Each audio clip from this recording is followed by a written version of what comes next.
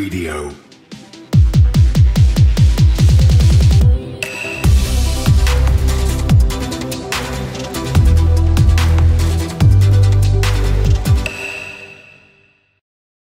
Hello, everyone. Welcome to another episode of Cryptocurrent. Your host here, Richard Carthon. Today, I got a very special one for you. So usually this person resides in LA, but they are currently traveling the world, currently out in Italy. And I am definitely envious. Hopefully you get to go and visit some of the places that he's been telling me about before we got on the show.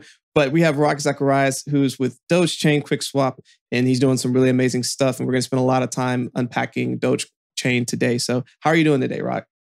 Doing great. Yeah, like you mentioned, in Italy at the moment. So it's been a nice vacation with the girlfriend. Little mixture of business and pleasure, but a lot of fun. Yeah, for sure. Well, man, it's really cool all the different things that you have going on in the world of Web3. But before we dive into all of that, first, I want to learn a little bit more about you. Can you give us a little bit of background on yourself? Yeah, sure. So I started in crypto in 2015. But long before that, I was working in digital currencies in another extent with in-game currencies in video games. So I played a game called EverQuest, and we would sell platinum to a lot of people. But our biggest customers was Brock Pierce from EOS, who created EOS later, and then Jonathan Yantis, who created Wax. So kind of funny, we were, working together in digital currency stuff before long. This was 23 years ago. So this was long before Bitcoin was even thought up.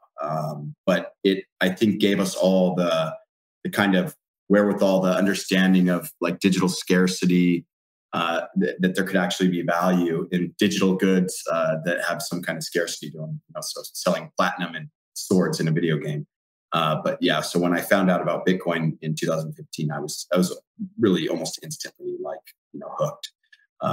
Made sense to me. And then in 2017, we created Lunar Digital Assets, which is a marketing and incubation firm. We have worked on projects like our biggest one is Polygon, which is everybody knows Polygon. Yeah. And then from there, because of all our contacts, we created QuickSwap, which is the largest DEX on Polygon, and which I'm a co-founder of that. So CEO of LDA, co-founder of QuickSwap. And then most recently, we actually launched another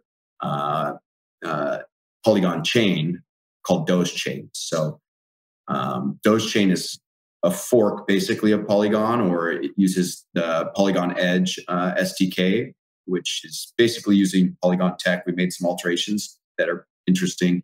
One of them is that it uses Doge as the gas. So you can imagine when people are interacting with Doge, they're not actually benefiting Doge a lot of the time. For example, if you're trading on Robinhood, it doesn't really help the Doge ecosystem directly. I mean, it's nice that people are trading it and things like that. Or if you're on, I think BlockFi has Doge borrowing and lending. But they make the fees from this. It benefits them, which is great that they're doing it for Doge. But we thought that it would be very interesting to create a chain, an EVM chain. So think Ethereum or Polygon, but on top of Doge now.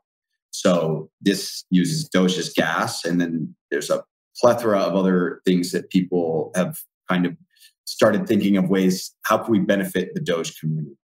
So people are doing like Doge burns, where let's say you have like a NFT marketplace. You could either have the currency of the NFT marketplace be wrapped Doge, or you could take 1% of all fees and buy Doge with them and then burn it, or drop the Doge to holders of Doge and things like that. Or you can other things you could do is make a borrowing and lending market and use Doge as collateral, or a stable coin and use Doge as collateral. That would be, I think, an interesting one that I'd kind of like to see someone do. No one's done that one yet. All the rest are being worked on. But yeah, stable coin, I think people are probably scared because, you don't want a very volatile asset like Doge backing, your stable coin. You would have to be very over collateralized, or maybe have a basket of other currencies, or some other clever mechanics to make it work. But I think that would be kind of a fun one. But yeah, so basically we created this chain so that anyone can build anything on it, DeFi, games, NFTs, meme coins, and then it all benefits the Doge ecosystem. So we're bringing a whole new like digital utility to Doge outside of the previous utilities, which would be trying to get people to take it as payment at a restaurants or for a Tesla or at a Dallas Mavericks game with Mark Cuban. So those are cool. And then the other one is tipping. People do a lot of tipping with Doge, like on Twitter and in Telegram and things like that, which is cool. But we think this is probably a lot more interesting to be able to really build anything you can imagine, on Web3. Now you have Doge not just being used in the physical world, but it's a digital currency. Let's use it in the digital world. Right. And thank you for that intro and giving us a really good understanding of what Dogechain is trying to accomplish. I do want to take 2 quick steps back just to your experience in this realm, coming from a place where, you got to work with other people who founded really pretty large change from, EOS and looking at everything that's been going on with Wax and the NFT space and all of that. And then you having an incubation that helped to bring Polygon to the masses and the huge success that Polygon has been having in all their partnerships and everything else. And even creating QuickSwap to be able to have a DEX now that can trade in out of different chains and on top of the Polygon network. And quick shout out to Sameep. We had him on the show previously, had a really cool conversation that actually led to me getting more involved in the Polygon space just because I had more access to these different tools. But, you take all of that experience and you start to look at a lot of different areas where you could potentially have impacts. Now, my first question to you is, of all the ecosystems or even looking at the different coins you could have chosen, why Doge? Like, what was it about Doge where you're like, yep, this makes sense. I want to build and bring this this group into the Polygon ecosystem. Like, walk us through that thinking.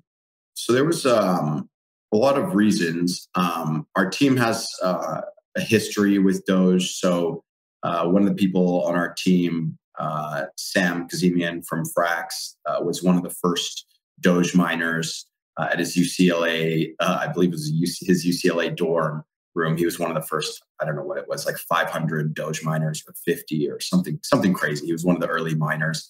And then some others on our team and people that we were working with to come up with the idea originally just had a big history in Doge. And then additionally, we just saw that Doge is this massive, massive community. It's huge, diehard community, one of the biggest in crypto. Something that was interesting to me was, anecdotally, when I go to restaurants or bars or when I'm out anywhere, I'm always talking to people about crypto. And anyone who has crypto, I would say over 50%, maybe like 70% of the people that I talk to that have had some kind of crypto either started with Doge or have Doge. That's like one of the big ones that's mentioned a lot, which is really kind of crazy. I would think it would be Bitcoin and that should be like the starter, but it's, this retail phenomenon has really kicked things up where a large amount of the country, the US and the world hold Doge. So we saw that there was a huge community and we saw that this community was just yearning for more utility. And it was probably the biggest complaint in the community was just not enough utility. What can we do to make Doge more useful, make more people buy it, as opposed to just speculating and hoping that it'll go up and, looking and like reading tea leaves with Elon Musk's tweets, like, is he talking about Doge and, what's going to happen next and like charting and stuff. So we thought, let's make something really interesting that will truly bring, utility to Doge. So, Got it. Yeah, go ahead. No, I was going to say that makes a lot of sense. Like you want to talk about an absolute raving community. The Doge community is not a community to mess with. And to your point, like you said, there's definitely a lot of diversification within the world of crypto. If you're in it at some point, if you don't currently own it, you've probably owned it at some point. It was just a nice entryway. And back at the hype, the beginning of the last bull cycle that we saw, a lot of friends and family I've been talking about forever, they only want to talk about Doge. They don't want to talk about any of the cryptos and talking about how Elon's talking about all this stuff, right? So, but to your point, you started bought a bunch of Doge. And that wasn't even me telling her. That was just like, she just, right. They're like, hey, I bought this thing. What do I do with it now? And I was like, what? But to your point, bringing out some more of the utilities, some of, there's tipping, like you said. Yes, if you go to a Mavericks game, you could buy some stuff. Once upon a time, you could do some things with Tesla, et cetera. But trying to add more utility. So you building on top of the Polygon ecosystem, Dogechain, you have, NFT games, DeFi, and several other things that are on the way. Can you kind of talk through for people who are either building on this or want to come into this Dogechain ecosystem? What are some of the things that they can expect and start to use? Yeah, it was pretty interesting. I was very active with Polygon over the last 4 years, watching how the chain evolved and was built and how the original infrastructure happened. I mean, it was just a lot of like hackathons early on. I think in our first year with Polygon, I think they did 36 hackathons. And these were like young people from colleges, very junior devs mostly, but all very interested in, blockchain technology. And Polygon did this great job of really incubating like the next generation of crypto people. And now those people are building amazing things years later. Even Samit was one of these, a college person, but he was one of the first devs to launch something on Polygon. And so I saw how Polygon was built, and it took a long time. I mean, for the first couple of years, it didn't have very much traction. It was, some indie games. It had a really cool, rich, like indie kind of game community, which was really cool. And there was a lot of other kind of small things, but nothing really big. No big players had come in, no Aves or Uniswaps or Curves or anything like that. And so they really built it from the ground up. And I had seen, eventually we got all those big names. I was talking to you earlier about, I think it was, for the pre-call to this, we were talking about how Polygon is the crazy stuff they're doing now, like Starbucks and Robinhood and all that. It's just nuts. So, but the point is that going back is that I saw how hard it was to build Polygon over the years. And so I thought, okay, we have the blueprint. We were there, just through QuickSwap, we brought hundreds of projects to Polygon through our BD team at QuickSwap. We wanted them to come list with us. Projects would reach out to us. We would reach out to projects. We would, target all the biggest projects on like Binance, Binance chain, and we would try to get them to come over to Polygon. We got hundreds to come, but it took years. And so I kind of thought it would take that long with Dogechain, but within, I think it was like the 5th day of it being live, we had like someone launched a DEX. We hadn't even launched QuickSwap yet. Someone just launched a DEX. And all these projects started coming. I don't know really where. I mean, I know a lot of them were from like Binance, a lot of very like speculative people, a lot of, and also just the community we had built, a lot of Doge people. But it was really crazy that within 5 days, we had like 600 meme coins were launched. It's just like really insane growth. Now there's, we're about 2 months in, almost 2 months in now, and we've got, over 20 DEXs that I know of, some borrowing and lending platforms, a couple NFT marketplaces, a bunch of tooling, liquidity lockers, and some things for helping projects launch that can't afford audits. So, it's like a template. So you could launch your meme coin using this template, and that template is audited. So you kind of get like an indirect audit, and just all kinds of stuff.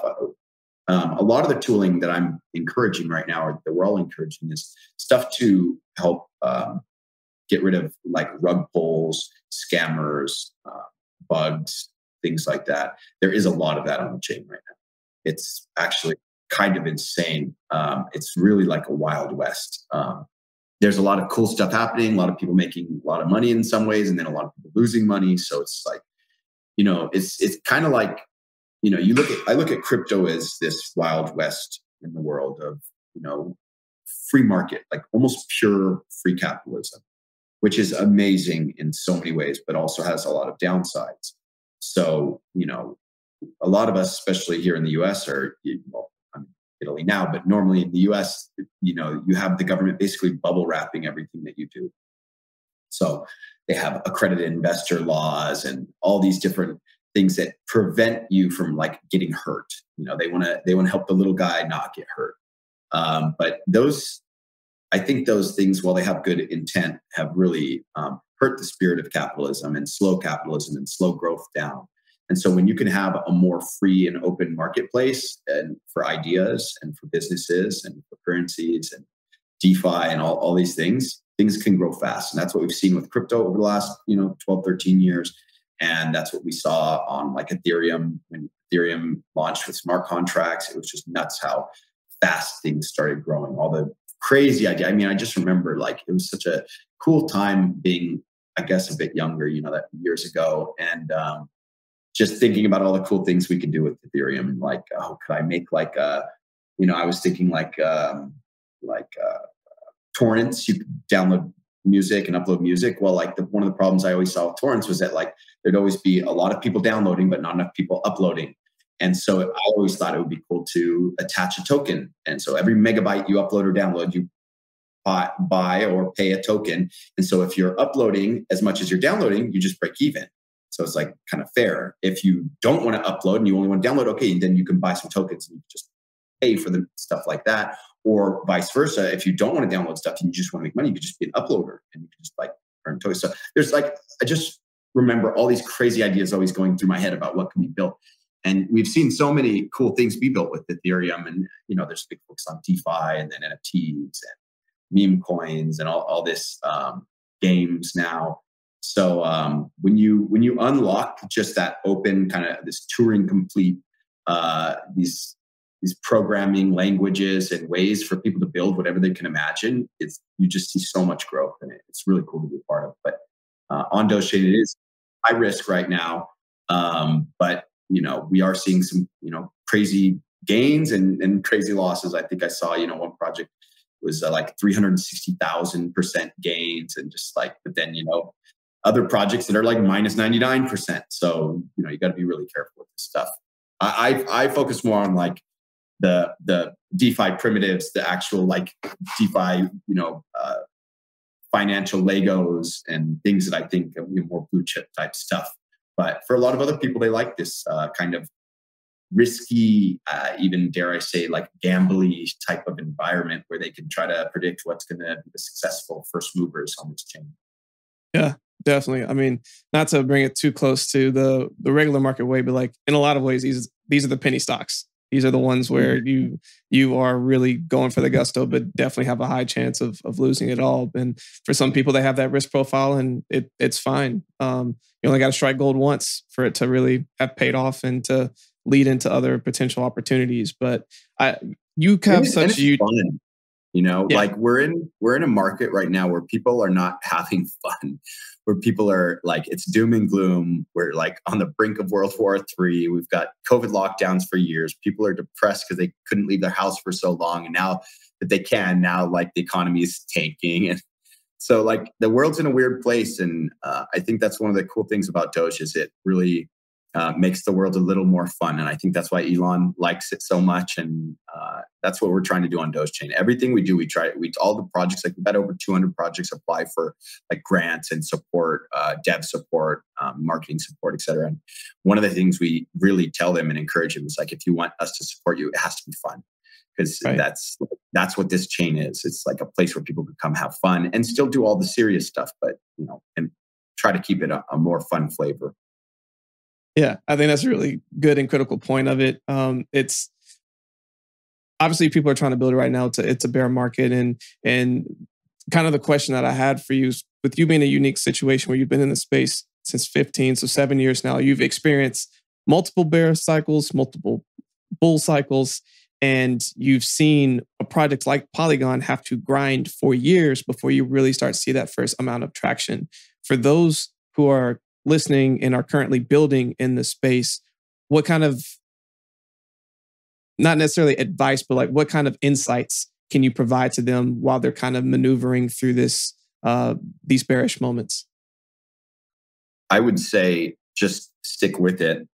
Really, in crypto, kind of more than anything, just takes time to win. Because, I mean, you can even if you don't bet on the best things, I mean, the simplest thing is just buy some Bitcoin, maybe some Ethereum if you want to, if you don't know much, you could, maybe Polygon. But it really kind of in a lot of ways doesn't matter because you'll learn if you just stick with it, you'll learn. And then eventually when the bull market comes, I mean, everything is very nice for everyone. So just stick with it and don't get down from the bear market. Have some good conviction, hopefully. I mean, I highly recommend people to really start with Bitcoin, focus on learning about Bitcoin. That's where the fundamentals are. That's where you get your kind of, your high school degree in like, why does decentralization matter? And then with that good foundation, then you can start playing with the other more risky stuff, but in some ways more fun too. Yeah, if you can understand, why Bitcoin matters, then it gives you this grounding in, like, when you're in a bear market, that it's just noise.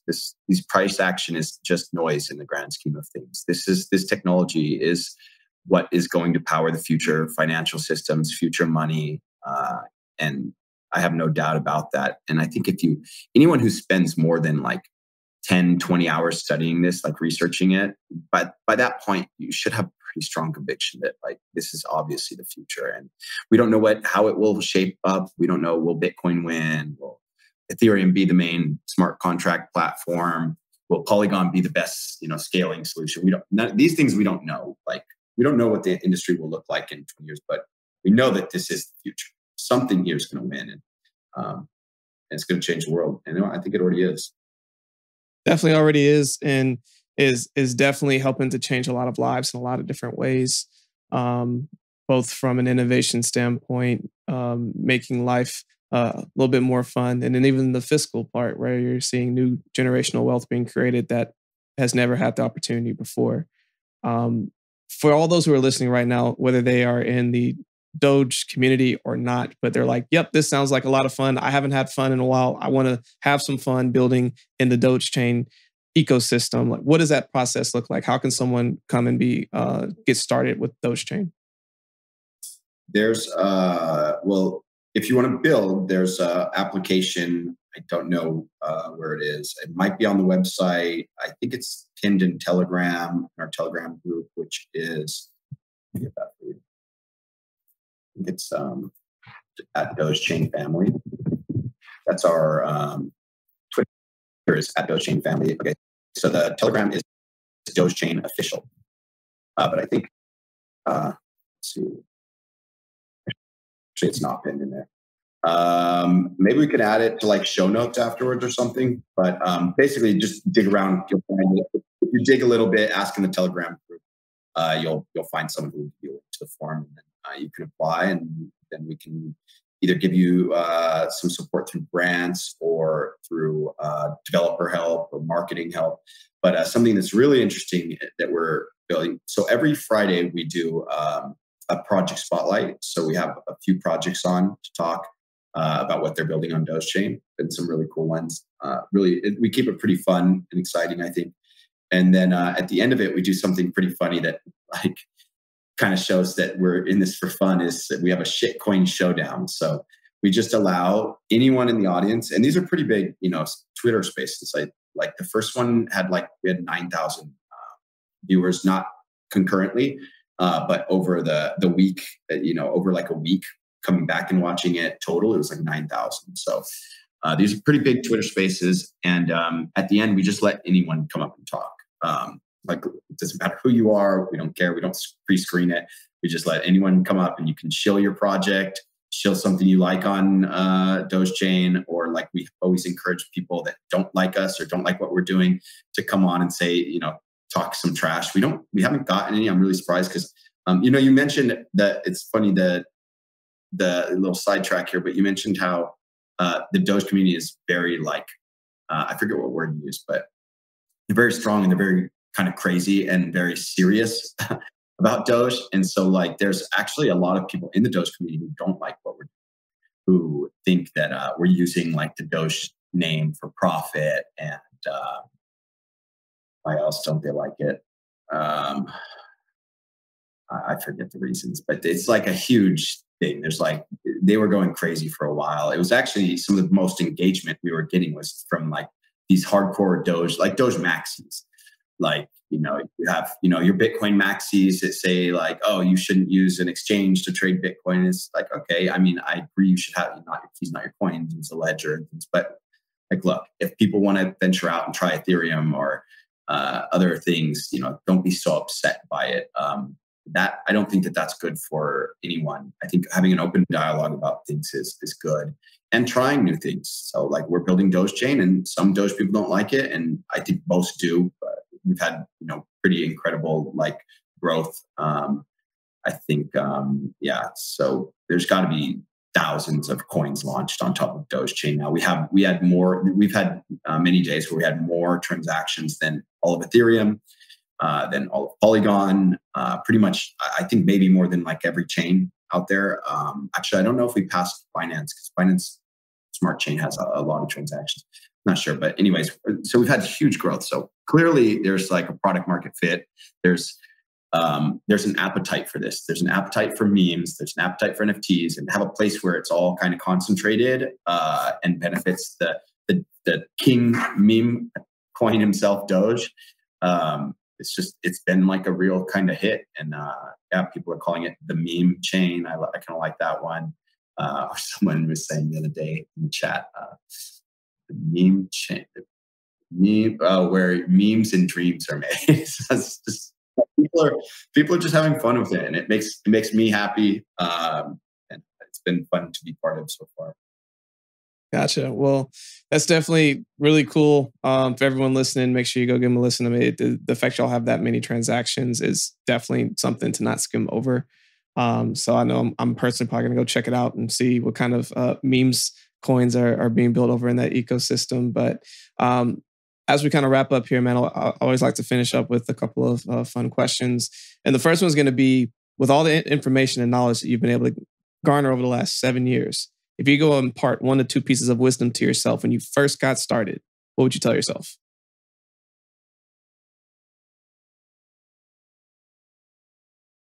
It's kind of relevant to this, but be careful with altcoins. So like with Bitcoin, I don't think you ever take profit. You just hold it forever for, a generation. Ethereum and some other good blue chips like Polygon as well. But there's a lot of like high risk stuff where if you get like 100x or 1000x or whatever, pull some profit off, take some off the table. So you got to kind of separate the mindset of like, Bitcoin is the thing I hold forever. Altcoins you play in and you pull some profit and you buy more Bitcoin with it or more Ethereum. So that would be one thing I would tell myself. And I guess two, maybe not something I would tell myself, but just tell others is just really go hard with this, like just crypto in general. I tell people this almost every day, like any young entrepreneurs I meet, people in school, people going to school to be doctors. I mean, that's what I was supposed to be until I found crypto in 2015. And I finished my pre-med and had published genetics research and had honors and was ready for med school. And then I found crypto and I was like, I'm out. This is it. This is what I'm going to do. But I remember like I stopped going to the gym because I was just like, this was in the midst of like, I think 2017 when things were really going off. And I was like, I got to focus every waking moment I have on this, or like, I feel like if I miss out and if I don't do everything I can, I'm going to look back in life and regret it. And so I really did go all in on it. And, we've done great with Lunar Digital Assets and QuickSwap and Dogechain. And it's just been, I've dedicated my life to this. I spend every hour of every day I'm listening to a podcast. If I'm not on a podcast or working or, whatever, like if I'm cooking, if I'm cleaning, if I'm jogging, if I'm at the gym, everything I do when I'm in the shower, I'm always listening to some kind of content about crypto, whether it's an audiobook or a podcast. So I really suggest that people do that and like really take this seriously. This is the future. And there's no other industry in the world that's so exciting and that also, has the most potential for profit too. So like the great thing about crypto is that we're changing the world, but we're also making a lot of money doing it, which is, a cool combination. Yeah, I definitely say a fun double whammy. I think those are two. an eyelash in my eye. No worries. Give me one. For all Give me those one listening second. in, just a reminder that we do record this over on YouTube. So if you want to come over and watch the interview and some of our interviews, definitely go and do that. But Roc definitely just left some really good nuggets, again, which is exit strategies as it relates to your alts that you invest in, at what threshold, if you start to make a certain amount of return, do you pull some profit? And then once you take some of that profit, what do you reinvest that into? And then the second is just to spend the time. They say to be an expert in something, you have to spend 10,000 hours. And so Roc clearly is doing that between listening to content constantly and being a part of this space. So I think those are two really good nuggets. But Roc, as we wrap up here, what is a final thought that you want to leave with each and every listener here today? Yeah, just hang in there with the bear market. Don't worry so much about it. This is such a great time. If you can work in this industry, in whatever way, I often tell people start with like join an ambassador program. You know, QuickSwap has an ambassador program. A lot of projects have ambassador programs. So just go and start meeting people in the industry, be in Telegram, be in Discord, be on Reddit, learn a skill, maybe graphic design or writing articles or whatever you're good at. Just try to find a way to get into this industry. Like whatever you do, get work in the industry. Like don't just buy crypto, but earn your crypto. Yeah, I actually think I'm maybe a little contrary to what a lot of people are thinking right now. So obviously like global macro outlook is really bad right now with Ukraine, and inflation is not really getting better, even though they're raising the rate so much. So we're probably going to have dark times ahead in the macro. But I think it's important to zoom out and think about the context that while everyone's worried about if we raise rates and start doing quantitative tightening and all these things, it's going to be bad for risk on assets like crypto, really for all assets, right? But really, this is what we were waiting for. We were waiting for the global financial system to implode. And it's happening right here in front of us in a lot of ways. It's showing cracks, at least, cracks in the armor. And so if this is the solution, if Bitcoin is the solution and DeFi and Ethereum and all this is the solution, then if the world is imploding and the financial systems are crumbling, then really this is rocket fuel for Bitcoin. This is what we needed. I don't want to wish, the markets to go bad on anyone, because there's a lot of pain that will happen in the midst of all this. But this is really what kind of needs to happen in some ways for people to understand why Bitcoin matters, why crypto matters so much. We don't need some central people like planning the economy for us. It's pretty obvious if you look back in history at like communism and socialism, it doesn't work very well. Like central planning doesn't work. So why are we still doing central planning with money? Why do the government control money? Every transaction, there's like the commodity or the service that you're buying, and then there's the money you're buying it with. So we have a free market kind of for one half, the commodity and services side, but the money side is controlled by government, and they inflate it away and do all this weird stuff with it that distorts the market signals, makes a lot more noise in the system.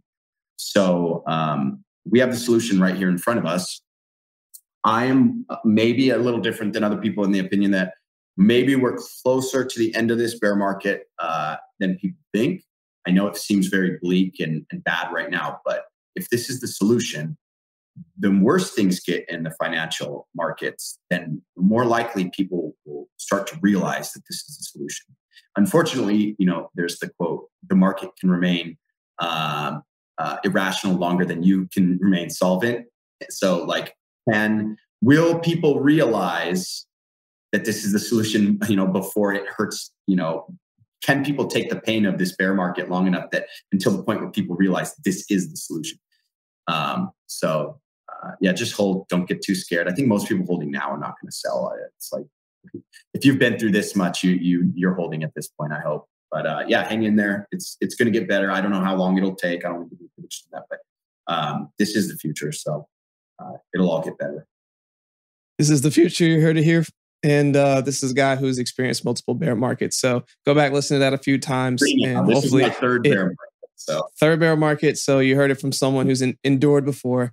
But again, Roc, thank you so much for spending some time with us. For all those who are listening, go to dogechain.dog to get more information. You also can find all their socials and everything else on that website.